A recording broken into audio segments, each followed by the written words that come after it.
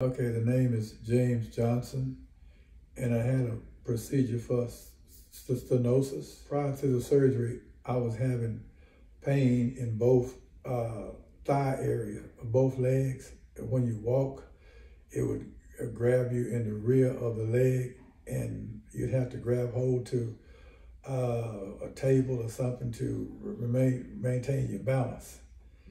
And it was worse when you first woke up in the morning.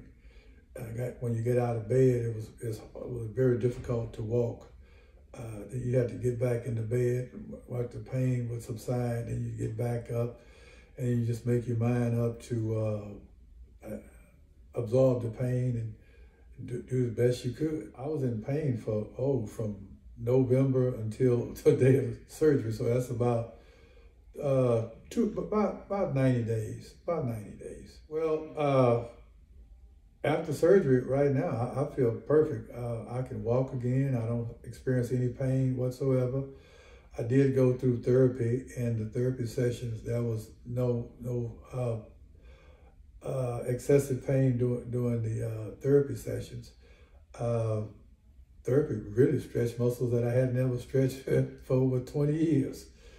And but again, right now, to me, the surgery was just 100% successful because I really don't have any pain at all in the legs whatsoever. If you're experiencing pain in your legs, I consulted with a number of people, and I had a good friend who had the same type of pain, and he encouraged me to go ahead on and get the surgery.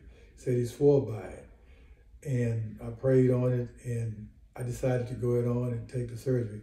There was some concern about my age. I'm right at, I'll be 80 this year, and was concerned about whether or not I could withstand the anesthesia. But I went to my heart doctor, and they gave me the clearance to take the surgery. He said that I would be fine. Thank God I did. I was fine through the anesthesia. And I would just say, don't hesitate to have the surgery after you've consulted with your surgeon.